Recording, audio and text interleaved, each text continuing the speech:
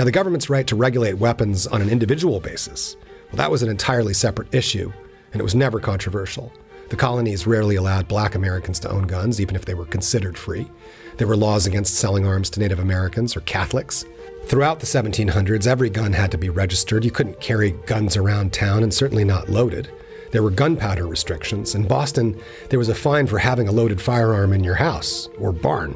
Same in the 1800s. The most famous shootout in U.S. history at the OK Corral between Wyatt Earp and his longtime enemies. That was over Tombstone, Arizona's ordinance against having a gun without a permit, which even for cowboys of the Wild West was common sense. In most towns, you checked your gun before entering, you received a token, and got your firearm back when you left. There was no such thing as concealed carry in southern states. That was banned. And the courts repeatedly asserted their rights to regulate firearms as they saw fit. And it was the same in the 1900s. In 1934, an old Union